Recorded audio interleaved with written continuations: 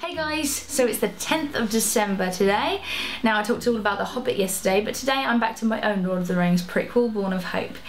So this little clip is just a bit of fun really. It was shot on the very first day by one of our behind the scenes cameramen, Neil Phillips, and he captured me chatting away on our way back to the village after shooting our very first scene, which was Beth Aynsley as the wonderful Gilraen up a tree, gazing longingly out and thinking of Arathorn. We didn't use this shot in the final film for a couple of different reasons. One, another camera issue, but also because, if you'll notice, the wig is not the same wig as the rest of the film, and that's because the wig we had ordered didn't arrive on that day, it arrived the next day. So we had to make do with the temporary wig. I think it works fine in the other two scenes that were shot that day, which is the Aragorn birth scene and the nightmare scene, which are both nighttime interiors. But in the tree it was a little more obvious. So we didn't end up using this shot in the end, but it was the very first thing we shot back in July 2008. So yeah, that was the start of it all in a way. So this is your trolley? This is one of our trolleys. Yeah? Just one of many? One of the cast of thousands. Yeah, it feels like it. Feeding the 5,000. That's for sure. So how are you feeling at this moment? Give us a, you know how it goes. No, I'm actually feeling quite good. One shot down. One shot's down. It looked really nice, I think.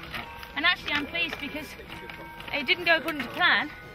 We were meant to basically recreate the test shoot footage, and but hadn't sort of had a good chance to check out the location.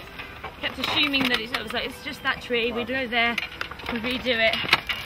The only thing was that there was a fence now around Westow that wasn't there before, and we didn't think it would be a problem.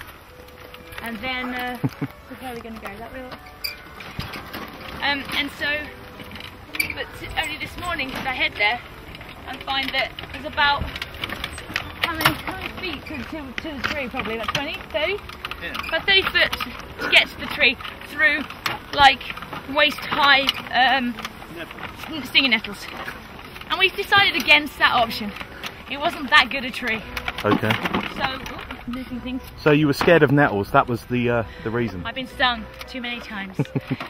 So we went quickly, scouted another tree. Because I scouted this area so many times, I did know that there would probably be another tree I think I'd seen before. And we managed to find one without too much looking. You'd expect that in the forest, nice. Wouldn't you? You'd expect a tree. Amazingly, you think, oh, you can climb any tree, but lots of trees don't have branches you can stand on. We did cheat slightly, we did throw up a ladder first, compared to last time where we made it to climb the entire thing. So, yeah, we're being a little kinder this time, but only a little. Are you tired? Well, I haven't had a huge amount of sleep, but at the moment I'm feeling in that sort of half, I guess tired behind the eyes, but quite awake at the same time. I slept in the porter cabin last night. Shouldn't have actually done that. Nice. But I worked there until about 3, which obviously also shouldn't have done. But when you got stuff to do, you got stuff to do. Just one question, have you got any chalk ices on here? Chalk ices? No, just fabs, some zooms, and some magnums. Other chalk ices are available. What about Feast? No, we'll get some though. They're good. That's nice.